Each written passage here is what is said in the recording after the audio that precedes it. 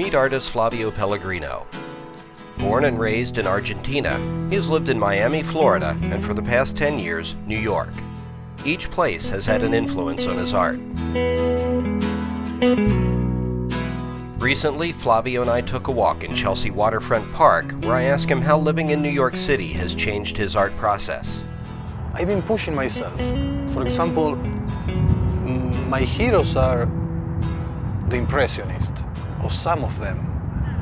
And okay, I took that, and all these years in here, I've been pushing myself in that direction. Doesn't mean that you don't change also your style.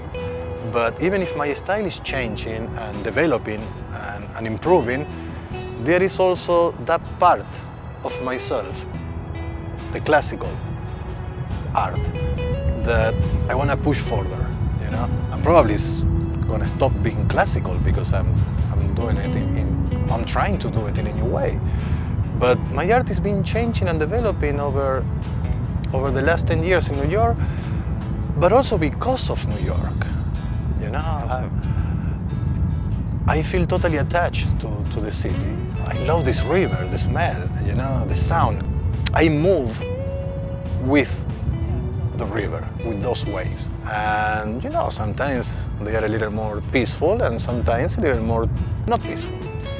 So my art is reflecting that. The last couple of years, I've been focused pure and exclusively in beauty,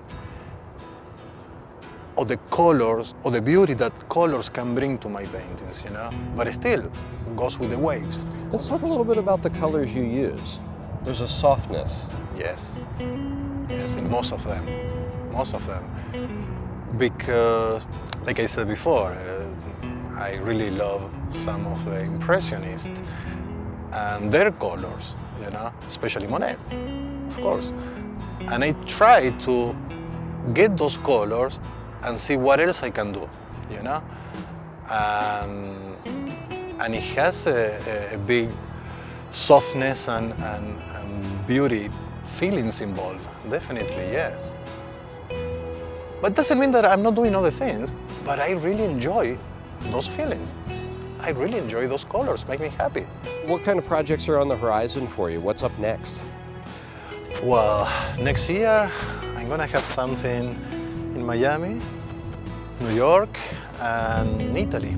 Last summer in Italy, I was in South Italy, in Lecce, having an exhibition in there. Very nice.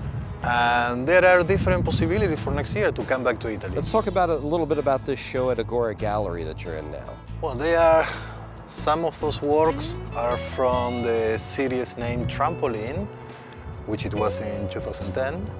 And other works are from the following series, which it was Lemuria, 2011. So basically, in there you can see development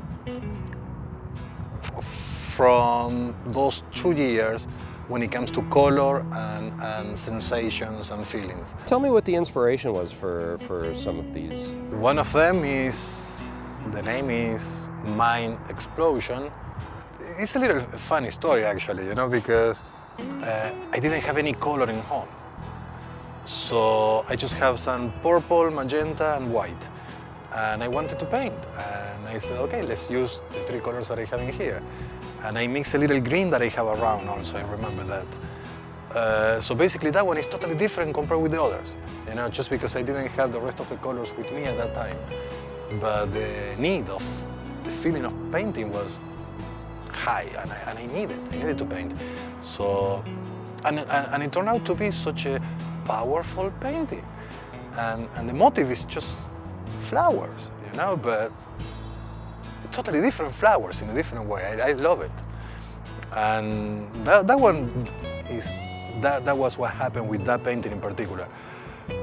But other paintings, for example, Serenity, I was trying to find a different color, a different contrast. Simple, nothing, you know, complicated, or I just want a natural contrast. 2 colors that usually don't fit together. And I found it in that way, and still gave me such a feeling of serenity that I named it Serenity, you know? And every painting has a little story behind, all of them. And pretty much I remember every moment when you are painting, you know? I wonder if people really get how connected the artist is to a work. And obviously there are memories when you've painted that. Oh yeah, and you can come back 10 years after to the same painter just to look at it. Probably you're gonna remember every single minute and all what was happening in your mind and in your life, you know, during the time that you were painting that one. When you put your heart on your painting, the connection, it's impossible to break that connection. And I think people, even if don't understand what the painting is or the message of the painting,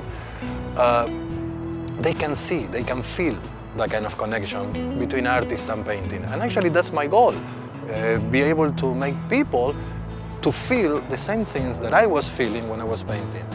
If that happens, I'm okay. You know, that was the goal. And I'm glad, I'm happy, I'm grateful for that one. See the art of Flavio Pellegrino in the Unbound Perspectives exhibition, November 27th through December 18th at Agora Gallery in New York City.